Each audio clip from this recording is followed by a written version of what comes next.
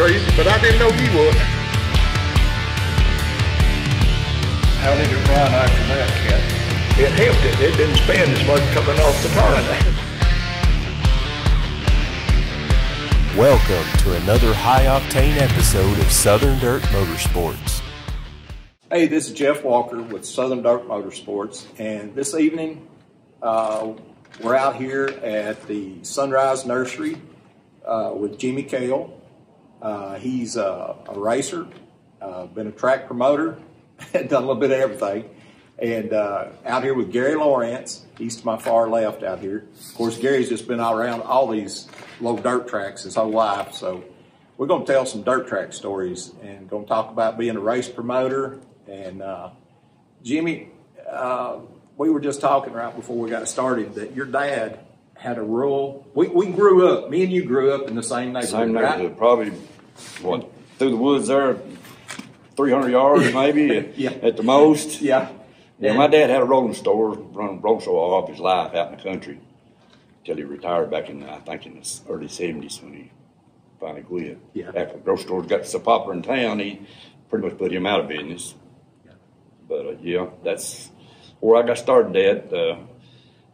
Dad had the rolling store, and I just enjoyed racing. I don't know, you know how sometimes you just get hung on things. But growing up, were you like a motorhead, just interested in cars, or? I didn't know so much about. I mean, I knew enough to get me in trouble, but I mean, I couldn't build motors. I didn't know that much about them. But I mean, I could tear them apart and take transmissions out of them, rear ends and stuff like that. But I never did get into the motor part of it. But I'd go up at your dad's and watch him when, of a night, they'd be working on an old car up there, and Mom and them be hunting me, and I'd be up your dad's at Paul's. He's like, "Where you been?" I said, "I've been up there at Paul's." And they just didn't understand, why I was always gone.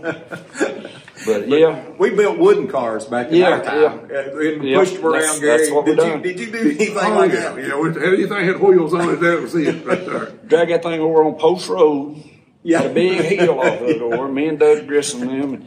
And we'd ride them things off the hill. And we loved wrecking them. And you just something to do. But we was talking earlier about, we lived next door to Winfrey Hensey. Yes. And he was a sign painter, and he painted some race cars. And back in the day, nowadays they have printing machines where they put like the whole wrap. All the numbers and all your sponsored. But Mr. Hennessy, he hand-lettered those cars, and they were immaculate. He did a great job. You were telling me that you had him to letter where your wooden cars. I went over one day. I don't know. I might have been 10-year-old. I don't know. And I said, "Mr. Hennessy, what would you charge me to put 308 on that car right there?"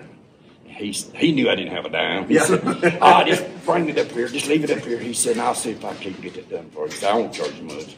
And, of course, he could charge me $1 when I had it. I didn't mow his yard the rest of the summer. But he didn't charge me nothing for it. But like I said, Charles Hullett was just my favorite. I don't know why. But Charles, even when I had the dirt track here, Charles always showed up every week, run a record. And you got to have a record at a racetrack, and I didn't have the money. I was on a low budget racetrack. I'm telling you, low budget. Charles, he was quite a good one. He ended up being a great racer, didn't he? Won a lot of races. Yeah, Charles Hunt. Don't 308 Ike Turner. Yep. The Hudson Hornet. Mm-hmm. Raced a lot with Earl Lawrence, right? Yep. Don Hobbs. Yeah. What was that one? Bobby Stevenson. Yeah, Bobby Stevens. And but there's another come up for Bud Fox and some of them guys. I mean, Charles was a real racer. I mean, and a real good person. Tell us a story about back in the day when your mom and them used to go to church out by the Oak Speedway. They went out there on Highway 30, there, Church of Christ out there. And on Sunday evenings, the old dirt track out there by the V, that's when they ran. Well, Mom and Dad dropped me off at the Speedway, and I'd sell drinks there in the grandstands. Pick me up 50 cents for $1, So I'd have something to do. And then Daddy come back to the races after he'd go home, and they'd eat dinner and everything. Of course, I didn't eat. I just out doing my thing, But yeah, I mean, I love being around them races. That's what I've done. But Charles Hullett was your hero. He was my hero. I just always liked Charles Hullett. Yeah, and they raced on Sunday that old Hudson Hornet. Right, that's exactly right. And they raced on Sunday afternoon. Sunday afternoon, yeah. Gary was saying later on they put lights and everything. So yeah, they didn't have no lights when I was going. When they first started, they didn't have no lights. It was I don't know, a couple of years soon before they put lights up. So you got the itch to do racing quite Well, I had an old car back in the 70s. Got started fooling with it and even ended up driving the thing. I wasn't the one going to drive it. Bobby Stevens was going to drive it, but it didn't work out. And he did drive it a few times. And then after that, after I got rid of it and sold it to Robert and Leland, then I started driving it for them. And I don't know, somewhere through there, after we quit or whatever, I ended up somehow or another buying this racetrack here from the bank. Citibank Trust owned it. And Bill Hill told me, he said, you don't want that. He'd already owned it. He said, you don't want that. And I said, yeah, I believe I do. I believe I do. And but he tried to ruin the world, tried to talk me out of buying this place. Let's back up, though, just a little bit about you racing and stuff. So, I mean, were you pretty successful racer? Nah, I wouldn't say that. I won a few races, but not many. I mean, it wasn't as hard to win then as it is now. We had a good time, though. We like beating bang. But the cars were a whole lot different. And you said the car that you had was an actual old Winston Cup car, right? Yeah, it was Sterling Marlin's old car. Yeah. I bought it. I think Bill Hill's who I got the car from, if I ain't mistaken. Yeah. Well, how long did you have that old car? Probably 3 years, I guess. Yeah. Just guessing. I mean, but you said you sold it to Leland? I sold it to Robert and Leland, and then fooled around and started driving it for them. Yeah. And then Gary's dad and Don Hobbs, we went over to Chattanooga and bought 2 old cars off of Wild Man Smith over there. Yeah. And then me and Robert started racing the car, and Bob Hennessy and Leland started racing the car. Yeah. And that's how we we made a two-car team, I guess, what you but call it. But Leland Foltz, he was eventually, he was a car owner for Larry DeLone. And his brother, you mentioned Robert, that was his Leland's brother. And so they, at that time, they were heavily involved in racing. Yeah, they loved it. I mean, they logged all day and raced all night. I mean, they're up at Leland's house, and I mean, way over in the morning, welding, fooling them old cars all the time. But you raced at Sparta Speedway, the new Sparta Speedway, they called it. Did you go to the old Sparta Speedway too? Nah, I don't remember ever being at the old. Okay. I'm not even real sure where it was at. But you run at Buffalo Valley. I've been at Buffalo Valley, yeah. And over at Duck River and Winchester. So you've raced it yourself? Yeah, I've been around some of it. Well, what made you think you did want a racetrack?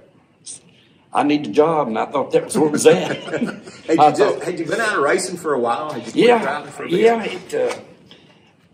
I guess I hadn't. After I don't remember, blowed the motor up in the car or something. I don't remember. And we part one of them, and Leland and Bob kept racing. I don't remember exactly what the story was on that, to tell you the truth. But anyway, I wasn't racing there for 3 or 4 years.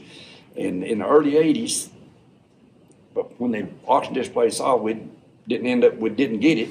And later on, the bank owned it. And it was shut down, and I said, somebody said something to me said, you ought to buy that and open that up. And the more I thought about it, I was young and stupid, and I fell for it. That's about all I can say. I fell for it. But you'd actually raced at this? Yeah, right at this same spot. Yeah, I got a picture of the house where I actually won a feature, believe it or not. Really? Yeah. Oh, that was great. Yeah. But then you eventually, they just had moved on, and you kind of done other things and stuff, and then you ended up with the Speedway, and then that's when all the work started, right? Yeah, and then Robert come back, and he started helping me again, and his wife, Linda, they were good, good as gold. And we worked day and night. I'd run a milk route of the day and work on this racetrack all night. Yeah. And I went in, of course, I go into everything like I'm going to get rich at it. And that's what I tried to do at this dirt track. But it's a little harder to do than I thought. Yeah. I never did master it like I thought I could. We were kind of debating on when we think that this racetrack was actually built. Aubrey Turner was the original owner. He's the one that built it, too. Somebody had put on the Facebook page, they thought it was in 1974, but we think it was a little bit earlier than that, right? Well, I'm pretty sure it's before 74 because I had a car, I think in 71 or 72, if I'm not mistaken, when I had that old Chevelle.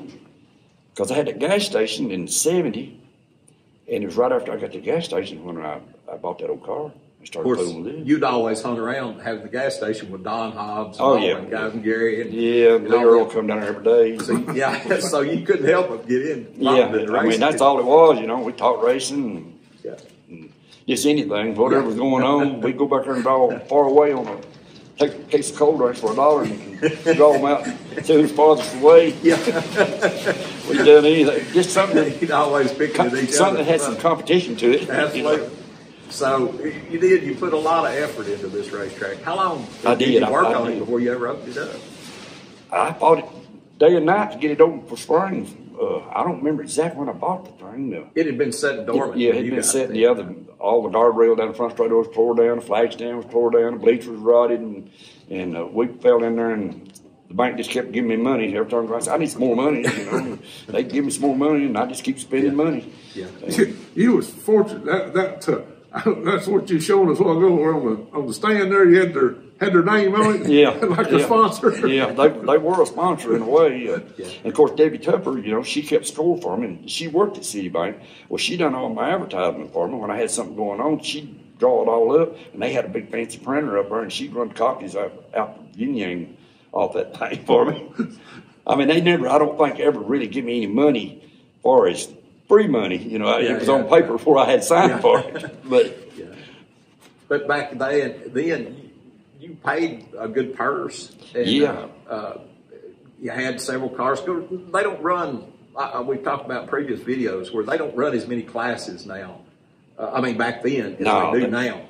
You go to places now and they'll run 9, 10 classes of cars, and back then they only had like three classes. I think we ran here. We had a late model, or what they call late model. We called it modified then, and then we had the B hobby, and then we had a street class. Yeah. But you had Pepper Newby every Saturday night, and you had Friday nights. We run on Friday nights. Friday night. Night. You had Earl Newby. You had all these guys from Shelbyville would come. Butch Eads, Ricky Epperson. Yep. All these guys that come over here. Had them 60s come out of Chattanooga over there. Jimmy Nyland come over here. Yep. They was, like I said, we was getting several cars. We got plenty of cars, I thought. We just didn't draw the crowd like we really needed. I guess it being a work day probably hurt it a lot.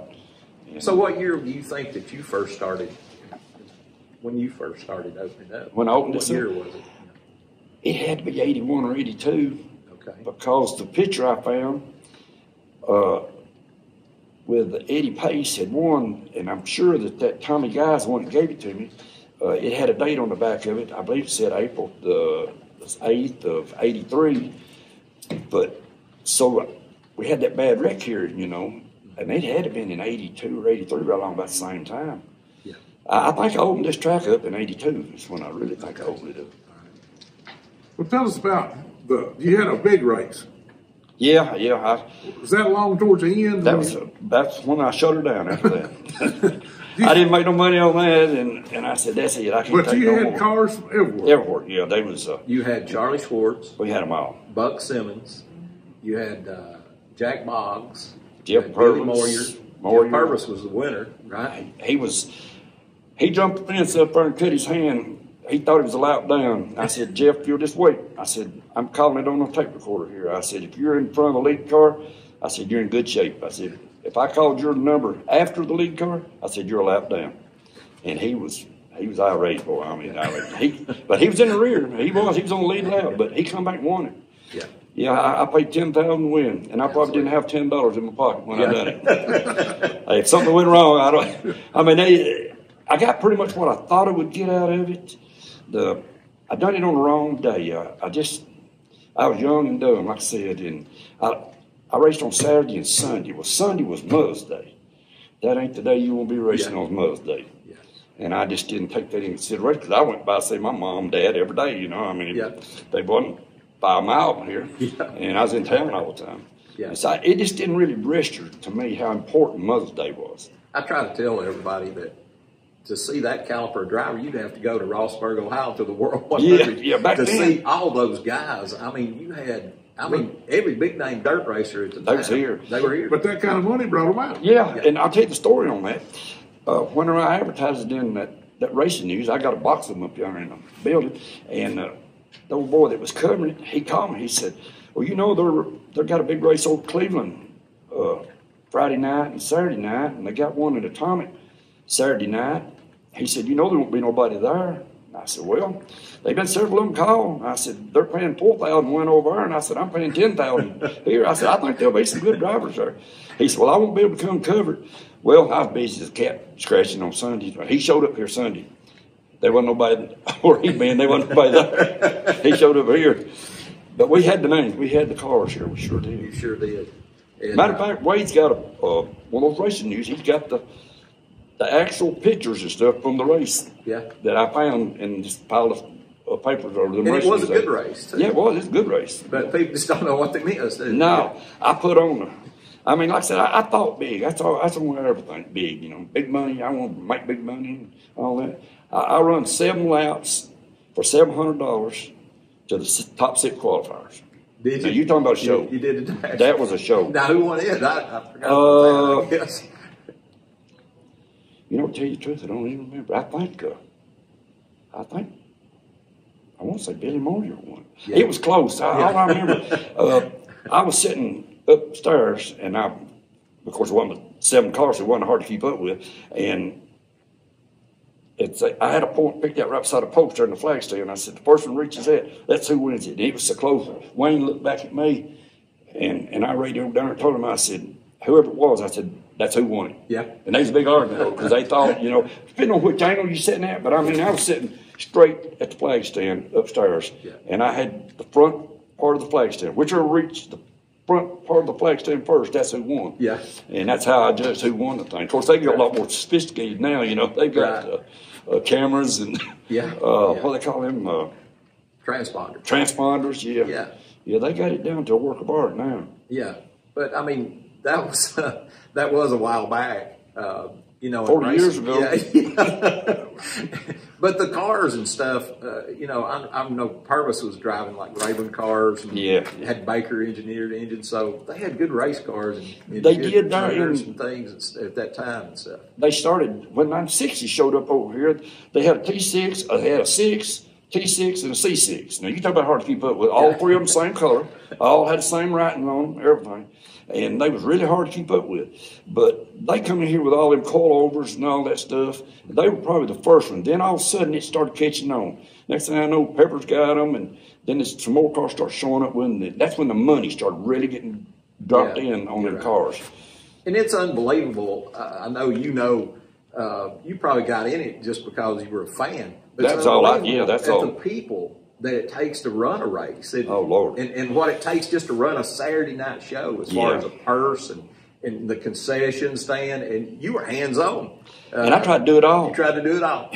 I know J. Paul Smith, he built Crossville there, and he hired people to run it, and he would come around and just talk to you. Yeah. And he'd say, if you can't get satisfaction, then come see me. Right. But you were hands-on. You tried to cover all the bases. I wouldn't let nobody take none of the blame for nothing. I said, you got a problem, you come to me. Yeah. I said, you don't say nothing to my flag, you don't say nothing to the scorekeepers, nobody. I said, you got a problem, you come to me. Yeah. We'll talk it out and we'll figure out what the answer's going to be. Right. It takes a lot of people running a racetrack. I'd been around racetracks and never, ever realized what all it takes. I mean, it takes a bunch of people to run one of these things. And it's hard to satisfy everybody. Oh, yeah. I mean, well. And it ain't just one night. You got to be there every day. Yeah, it's every day. I mean, it's something to do, getting it ready. I started in watering on Thursdays and then water all day on Friday. I done the grading myself, bought me a grader. I depended on somebody else. I won't say the name who was doing it, but I depended on somebody else. I tell them, I said, be there at 2 o'clock. 2 o'clock comes, they don't show up. 5:30 comes, they're just now showing up, grade the track. Well, I can't finish watering because I need the track, great. And finally I decided, well, I'm going to buy me a road grader. Yeah. So I bought a road grader. Yeah. Never been on a road grader in my life. But you'll figure it out once you get on it. Yeah. But you put up guardrail, you done everything. I done it all. You done a little bit of everything. And then, like you say, we're prepping the racetrack, and it's a full-time job, isn't it? Yeah. And you were trying to work another job. Well, you had to take care of the concession stands. My wife now, she was my girlfriend at the time. She pretty much overseen all that, but I mean, I done anything else in there that had to be done. Anything tore up, I was the one that had to figure out a way to fix it. But yeah, she took care of all that part of getting in all the food and ordering it and everything. And actually, the concession stand where the money was at. That's the best money you make was the concession stand. And didn't have to argue with that. No, there wasn't no arguments about that, and all you had to pay was the help, and you was good to go. Whatever's left is yours. But it sounded like you enjoyed it, though. I did. I really did enjoy it. But I try to enjoy everything I'm doing. If you're not happy with what you're doing, you're not going to be successful, I don't think. That's exactly And right. I wanted to be successful at running a dirt track. It was just the times. The times was hard. I think the interest then was, I paid it one time, I paid 20% on this place here. I know it's hard to believe, but in the 80s, check your records, interest hit 20%. But unemployment was high, and it was just a rough time during that. And we still done, I thought, pretty good for time being so hard. But I didn't realize it because I was young. I wasn't like 30, 32 years old. Wow. And I didn't think nothing about it. I thought, everybody's got money. They got a job. They got money. Tell us what your entry fee was, or what it cost to get in the pits. And It was pretty cheap. It ain't nothing like it is now. When I run this track here, it's $4 to get in the grandstands, $7 to get in the pits. And I'm paying as much then as they're paying now. I don't know how I done it. I don't guess I done it real well. I finally closed this place down, but we made money. The problem you got with dirt tracks, you've got a lot of variables. Everything be fine here, and it can be raining right over here 2 miles across town, and the people won't come. Yeah. The cars will probably show up, but you got to have the grandstands. You got to have people in the grandstand. It takes all that to work, to make everything work right. And it'll take its toll eventually. I mean, everybody needs a dirt track one time. It's so important too. Like I've told people before, although you didn't have things back then like social media and stuff, so most of the people that came to see your races, they didn't know Buck Simmons or they didn't know Billy Moyer. They knew Pepper Nevey. And they knew Earl Lawrence. They knew the local guys that raced with you every Saturday night. And it's just important as far as Saturday night racing to have a strong. That's how you build a strong racetrack. Is you have these rivalries and guys that race with you regular. It just takes a long time to build on that. We just drew mostly our weekly program come out of Shelbyville or Winchester or Sparta, Crossville, and of course McMinnville, and maybe a few out of Smith and Woodbury. But they were all pretty much, pretty close by. But our advertisement, I spend a lot of money on the radio. Well, it didn't go nowhere but right here locally, basically. Right. And most people here knew about the racetrack. And if we'd had the things they got now, like say social media and internet and Facebook and all that, we probably could have done a better job than what we did back then. If I wasn't so old, I wouldn't care to try it again. The bunch we in contact with, everybody said, well, why don't they do it again? So you may want to do it again then. I don't know whether my wife will along with that or not. I'd hate to bring that up to her. You did something positive and stuff because you had a son, Wade Whitmore, and he started racing. How long ago has it been now that he started racing? He started. A friend of mine I met that worked up there for him, Jeremy Holdsclaw, 979. Me and him got to be friends for some reason. We just sort of clicked. And poor Jeremy, he died about a year and a half ago. And he kind of got Wade into the racing part of it. And I don't know how Bree got into it, but she got in that mini cup. And that's when Wade got started. That's granddaughter's. Yep. And she's done real well at it. I mean, she's been good at it. She wins a lot at Thunder Hill. She's won 2 championships. Yeah, she's won 2 championships. With the trophies. And, yeah. She does and old Grandpa, he helped her out too whenever when she wins. Well, who got into it first, Bree or? Well, I think Wade bought a car and started, and then somehow or another, right there about the same time, they found out about these mini cups. They started running them mini cups down there at Thunder Hill. And he come up with one somewhere or another. And next thing I know, we was going over to the races. And the only thing I didn't like, they run so many classes like you're talking about. They race all night over there. From here, it's a 2-hour drive. And then when they're still racing at midnight, you're not going to be back real early. But now to be started, he probably started late Yeah, his life compared to now, they start when they're like 4 or 5 years old. But he started late in life, but he's doing a great job. Yeah, he's picking up. He's doing a lot better. And it just takes time. I mean, it's and he will race. I mean, he likes to go to the races. Oh yeah. He wants to race. Yeah. He bought this brand new car. A sports car. I was going to ask you about that. I don't know the dollar value or nothing. Never asked. Yeah. None of my business. But it's brand new. Yeah. And I've seen video of where she's been practicing, maybe over Lloyd's over there around Chattanooga, and she makes some really good laps. She makes some good laps. Yeah. I reckon she's running close to her daddy. Within a second or two behind her daddy. Yeah.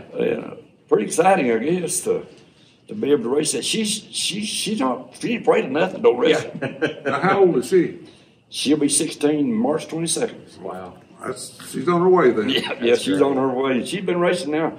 Them mini cups I know for 2 years, maybe 3 years. She might have raced them 3 years. When's she going to debut her car? Wade said something the other day. I was talking to him, and they're supposed to be getting a route put on it now. He showed me the pictures of it. It really looked good. I don't know for sure. Pretty soon, I say she's anxious. She can't wait. She's been on me, want me to tear this out down here and build a racetrack down here at the bottom for her to practice on. That might be a good thing. I don't know whether it'll be a good thing or not. So from going to from building soapbox derby cars and running them down Post Hill Road to owning the McMinnville Speedway to helping your son and your granddaughter, racing's been good, right? Yeah, it's just something I've enjoyed. I love dirt racing. I mean, I watch it for a wheel.